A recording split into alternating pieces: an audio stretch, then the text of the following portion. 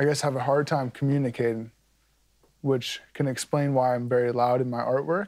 What do you want me to explain my ideas? People will steal them.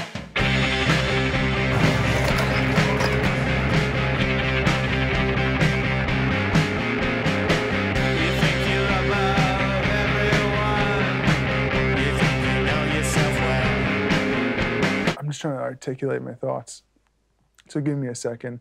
I got the name Foo Babe. It was really nothing at all.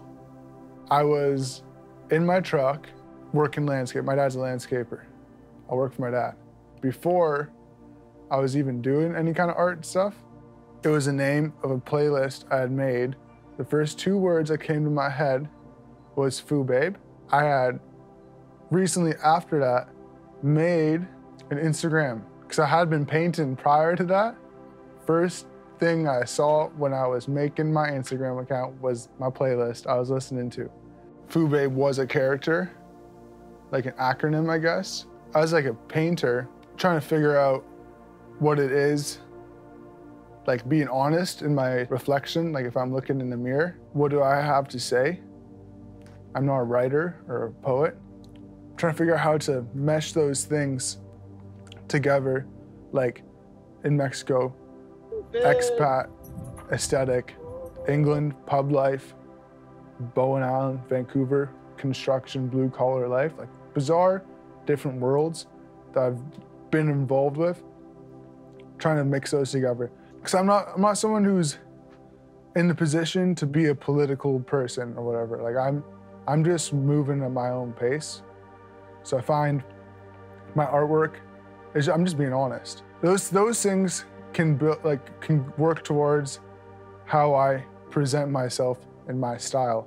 Just do my own thing and kind of be honest, and like I have my taste and the things I like and I like how I like to present myself. It's kind of what goes towards my art, the way I live life.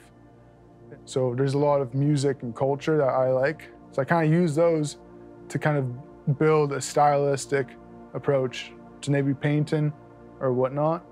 I guess my painting is very loud, and that's kind of where I am as a painter. Music is important as far as when I paint. I'm very expressive when I paint. Music can change the way I move around or I'm feeling. You know, music is they stand in what, like, close to each other, like all arts do. Living homeless in LA in a pandemic. I wasn't necessarily homeless, I had a car, and it was pre-pandemic. I was broke. It was fun. Like, it was a journey, you know, like the van was a total shit box. Like, it broke down a lot, made me a better mechanic, had a lot of adventures in it. To put yourself out of your comfort zone, it puts you on your toes, makes you problem solve, it makes you react to situations. That's really important in any kind of career. I knew I wanted to do something post-secondary, like high school or whatever. I wanted to figure out something. So I wanted to try something else than landscape I've done my whole life. So I tried fashion school with Blanche McDonald. I was in Blanche for about a week, 2 weeks. The whole time I was in that class, because I do love clothing, I love fashion.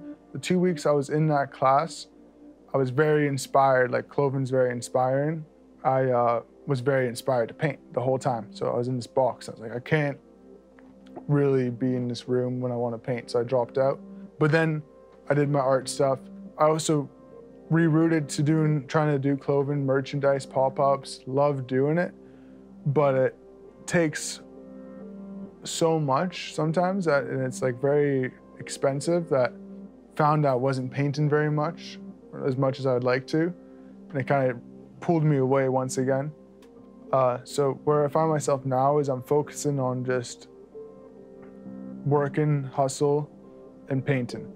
Everything's art, but better painter, but also trying to figure out how to use my style, different avenues. That's where I find myself right now. What do you want me to explain my ideas? People will steal them.